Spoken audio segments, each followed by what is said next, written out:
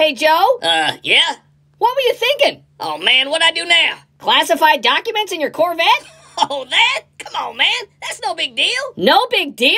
Of course not. I mean, the garage was locked. It was? Yeah, and the Corvette was locked, too. Oh. What kind of president do you think I am? But your Corvette is a convertible. I know. That's why I put the classified documents in the glove compartment. I'm not an idiot. And you think classified documents are safe in a garage? In a locked garage, yeah. In a locked Corvette, yeah. I mean, I wouldn't leave classified documents in an unlocked garage in an unlocked Corvette. I mean, come on, man. I'm not stupid. Shouldn't classified documents be kept in a secure location? A locked garage is a secure location. It is? Of course it is. I mean, I keep all my classified documents in the garage. I also keep my classified documents in the medicine cabinet.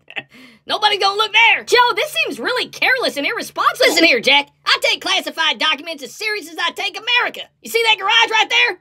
That's made out of wood. Ain't nobody getting in there. Are you sure? Oh, damn it. What's wrong? I locked my keys outside my car again. Oh. How the hell am I gonna get home now? You need some help? Nah, I just call a locksmith. Hey, America, are you distracted yet?